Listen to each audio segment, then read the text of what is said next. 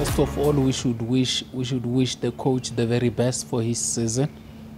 And as I said earlier on, I think nobody is more deserving.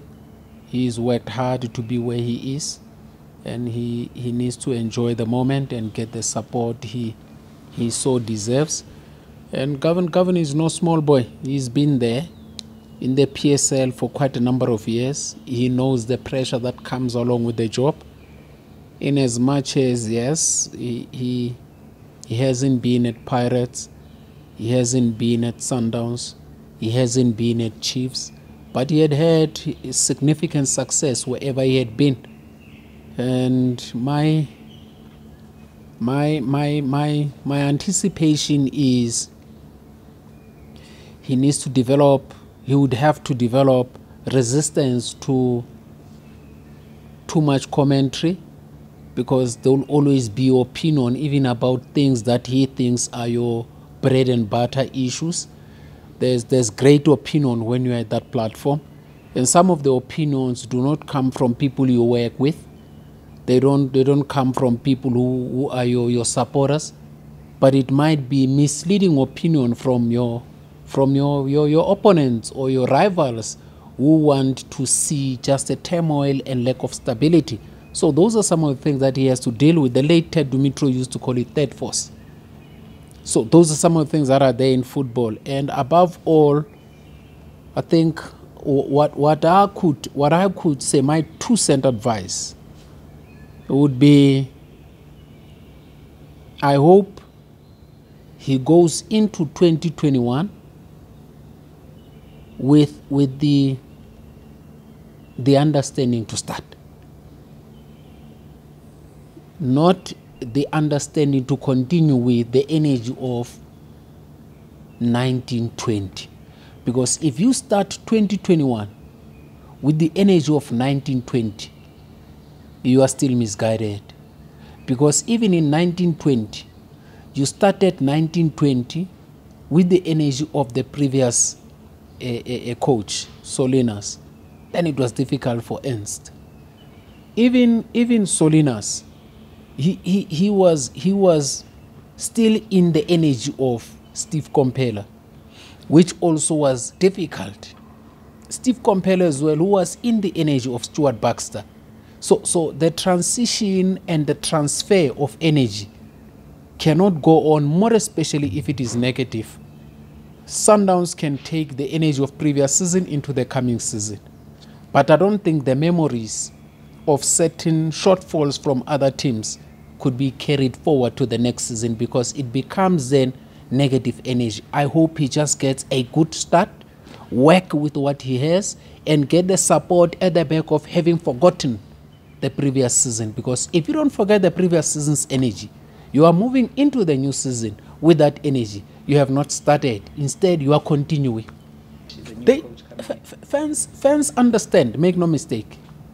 But it is a deliberate choice for them to pretend not to understand for different interests. Some might not just like you for who you are and pretend not to understand. They will ignore everything else that is right that you're doing and concentrate on the ones that need to be improved because they don't prefer you. And the opposite is true. You could be doing a lot of wrongs, but because you are more preferred, then there could be a highlight on positives. So that you must get clear when you go there, and you work on what you think works for the brand. Now, how you then deal with it is to look at what is it that is required based on my board. What does it say? My vision board, what does it carry? What did I say I want to achieve? Why are we not achieving this? Now, the minute you have that analysis, whatever noise is there, you can ignore, because you now focused on this that at the beginning you said needs to be achieved. If you don't have a vision board, you'll have problems because you'll be all over. So one is to say, okay, what do we need to do? Okay, we need to do A, B, and C. Done. Then as soon as you have that, you develop how do we then do that? Now, if you have a good strategy with regards to that, keep doing that. And then where you falling short, look back and say, but why didn't we achieve that, and address that. You don't need to be clouded by a whole lot of nonsense. It just confuses you. And focus on the stuff that you have to deal with. The unfortunate part is that the brand is huge. It's got massive and it's diverse with many components. Now, if you get lost in all those components and not get to be on your technical corner, it becomes difficult. Whether it is through marketing, through support, through admin, through many other things that would happen. Yours is to strengthen the technical leg so that anything to do with technical, whether players, coaches, performance, and all that, you are focused there. If you need support from any other, you then refer to the head of that particular department to say, listen, admin, could you support me in this regard? Hey, marketing, support me. So each one of them has a responsibility there. Then how do you then coexist in that? Because you are heading the technical department. There's many other branches that are there. How do you coexist with them? The ability then to coexist under such complex circumstances will make your job easy. However, if it becomes too difficult for you to coexist, then it becomes a nightmare.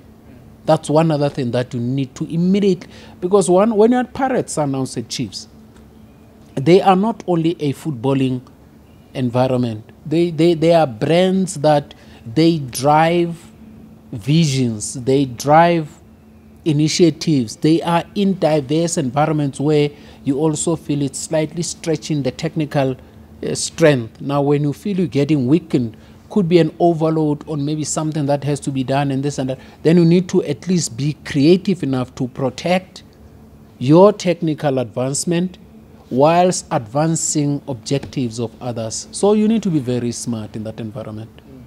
I worked with Arthur on a daily basis. When I was at Chiefs, I spent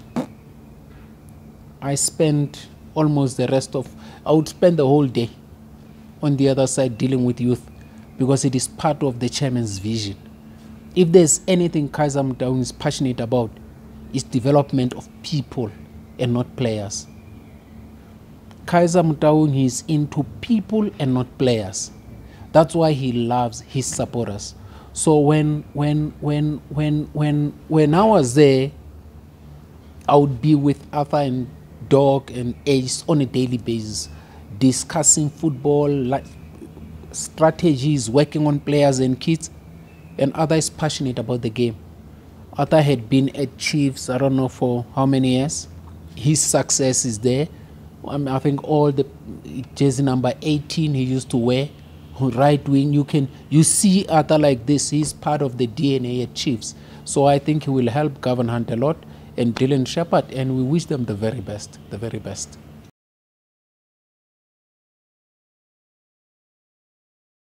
He understands football, and his submissions when you discuss football with him, he's passionate about discussing football, and he makes perfect sense. When you talk to him, you feel you're talking to someone who understands football, and he will talk to you in a manner that you feel respected.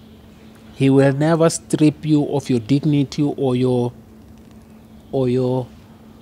self-esteem. If things are not working well, he's the first one to remind you of the responsibility of the supporters. If things are working well, he's the first one as well to remind you that we don't have to get carried away. That defines humility. So he's humble in defeat and very gracious as well. And he's also humble in success and very gracious as well. So he's level-headed, that he must know. And where the club is just a reflection of who he is. He's solid, he's clear, and he does things in a very systematic way. He doesn't rush decisions. And the decisions he goes through, when you look back, you also realize, okay, it was in the best interest of the club.